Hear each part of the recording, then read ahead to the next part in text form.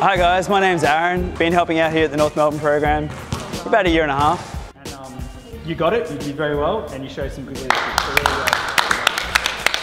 really well. I had the privilege of helping with the latest run of t-shirts. I'm wearing the Helping Hoops coach's t-shirt. It says coach. As well as that, we also came up with the idea of designing a t-shirt that the kids would get that would encapsulate what I felt like was the spirit of Helping Hoops. It's fun.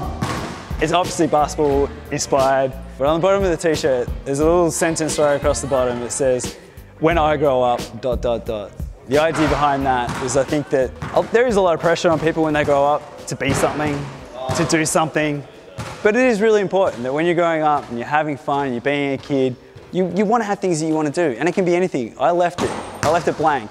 When I grow up, blank. I want to see, I want to go, I want to be, I want to do, whatever the hell it is. But that's the imagination of the child, and that's what we want to encourage that kids can do whatever they want. They just need to believe, they need to be encouraged, they need to dare to dream. So when I grow up, I don't know what I want to be yet.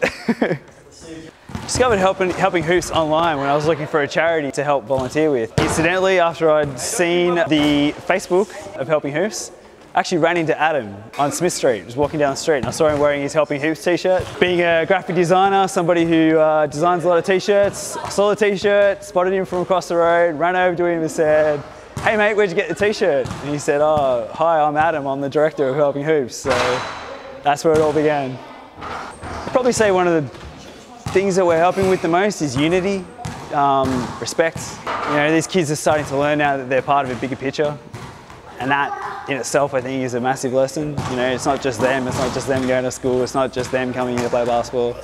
There's a bigger community. So yeah, I'd like to think that's one of the bigger things we're contributing to our community.